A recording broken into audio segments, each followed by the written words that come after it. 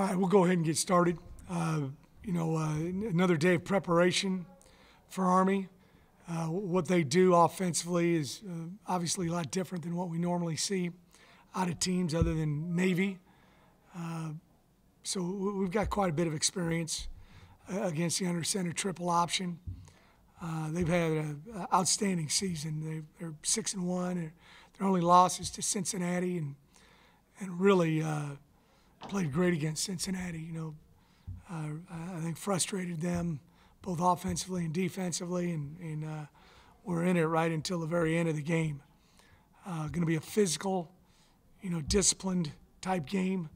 They don't turn the ball over very often. They really do a nice job defensively of playing with leverage and tackling and not letting short gains, turn into long gains. So you got to earn every yard against them. We're going to have to play well in all three phases. They're the 25th ranked team in the nation, so it's going to be a tremendous test for the Green Wave Saturday at 11 o'clock. You got any questions?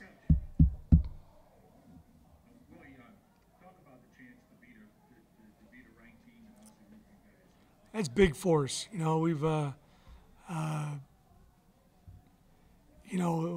had some opportunities in the past, but in order to beat a ranked team such as Army, you got to play real well, and you got to play real well in all three phases. They've got a team game plan every week, controlling the ball offensively, right? Dominating the clock, not giving up big plays defensively, and playing good field position in the kicking game, and we got to match all that.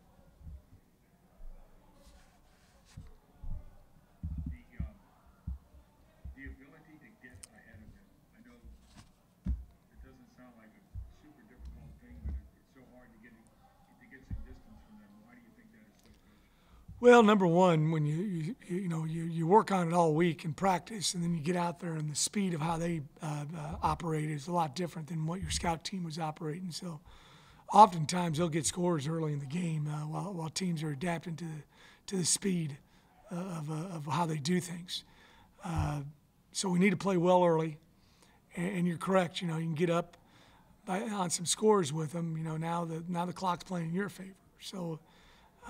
But whatever the case may be, you just gotta be on point, with assignment football when you play these guys defensively, And then the same thing with the offense. We got to do a good job of understanding that they're not going to give up the big one. They do a really nice job of making you earn every yard, both in the run and pass game, which is unusual nowadays. Cincinnati, said that Cincinnati really couldn't establish their running game against Army. Really credited them for being really just terrific in that department. How big of a challenge is that? What makes them so effective in that? Well, number one, they got good players. They tackle extremely well. They play with great leverage. It doesn't matter what defensive scheme you run. If you play with leverage, both over the top and then outside in, inside out, and understand your fits, and then you do all that and you tackle well, you got an opportunity to be successful. I thought we did a good job of that last week. That's why we played really good defense last week against East Carolina. There's a few times where we didn't fit things up. The secondary made the front guys right, and it was a gain of 6 instead of 40 like we've had earlier in the year.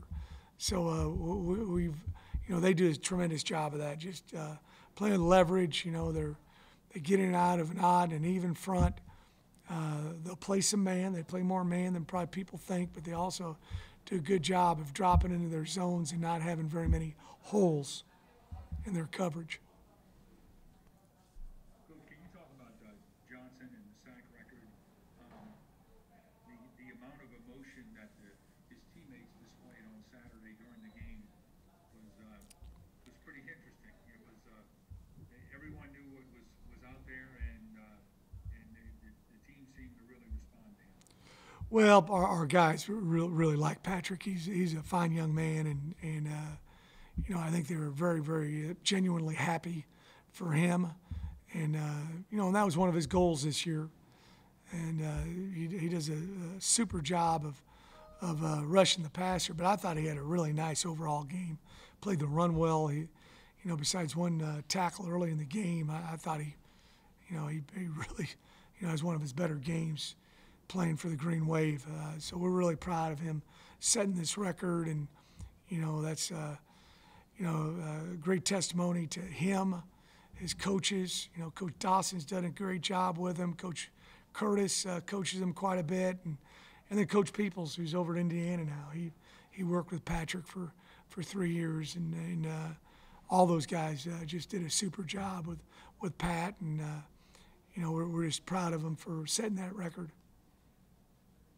Willie, what is Sincere Haynesworth's status this week, and how nice is it, depending on his status, to have a guy in Corey Dublin, who's a senior who started a full year at center, as another option there?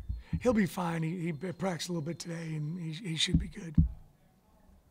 It's great to have Corey. One thing that I think Coach Kennedy has done a great job of is moving guys around to different positions, and he works it in practice, and that's what you got to do. So it's not a shock to a guy when he goes from left guard to right guard or left guard to center.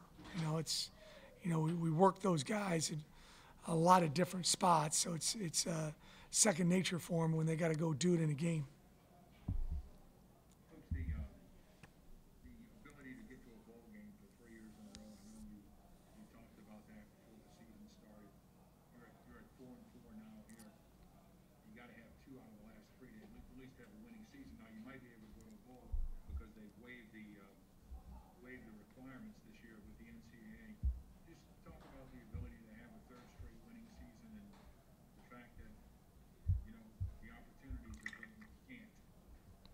Well, there's some opportunities in front of us, but I think our coaching staff and our players all understand we've got to, focus on Army. It's a big ball game for us. Top 25 team in the country, and coming to our place, it's going to be a physical game. There's a lot of things we got to accomplish, but we got to take care of everything that we can possibly do this weekend against Army. We're going to have to play well all three phases. We understand that.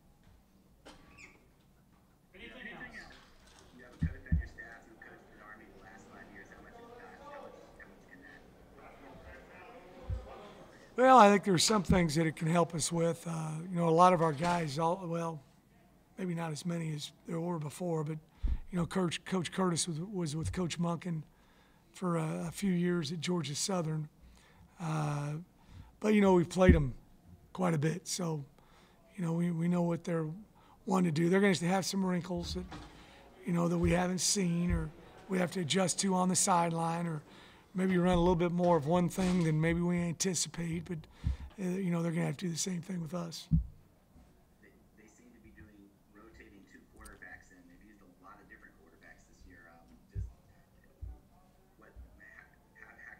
does that operate with their quarterbacks? One of them has the two that are rotating now. One of them has a little bit more background throwing the ball, a really good passer, and a young man we looked at, and then the other kid's a little bit more of a runner, But the thing you just can't do with these guys is fall asleep and not have good eyes on your man in coverage, because they'll rip you on that. And we mix it up and play a little zone with man, but. You need to have them earn every yard, just like they do with their defense. Have you earn every yard as well. But you're right; they've played a lot of quarterbacks this year. Anything else for Coach? Thank you.